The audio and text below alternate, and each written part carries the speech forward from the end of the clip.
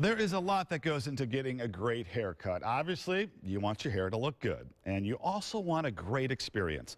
Well, there's a shop in Elkhart getting rave reviews from customers right now. It's old school, even a throwback. So we went to check it out.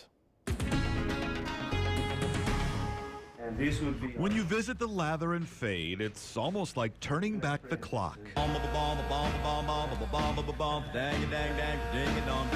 This is what Jose Oropeza dreamed of, an old-school barbershop, focusing on the customer and the haircut. I ask myself, why don't we have that in Elkhart? Why have we lost that skill? I wanted to bring that back. It didn't take long for customers like Brandon Martin to find out. It's relaxing, and it's nice at the end to actually see the finished product of the work and the craftsmanship that he puts into his work here. There's the gentleman's choice, the clean Joe, and you can even go with the straight razor fade. You don't see any lines. That's what the straight razor does, do a nice fade, and voila. A little bit of warm shaving cream, then the straight razor, and don't forget the hot towel treatment. It's a forgotten art, I really don't want this to be forgotten and, like left behind, and, we should bring it back.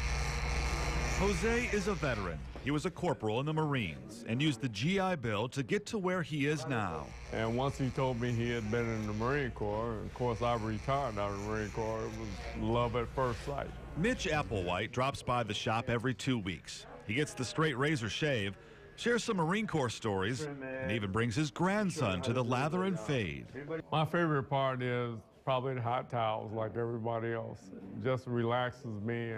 Some days I come in here a little tension, but relaxes me right away. I couldn't resist the chance. It's an old school chair.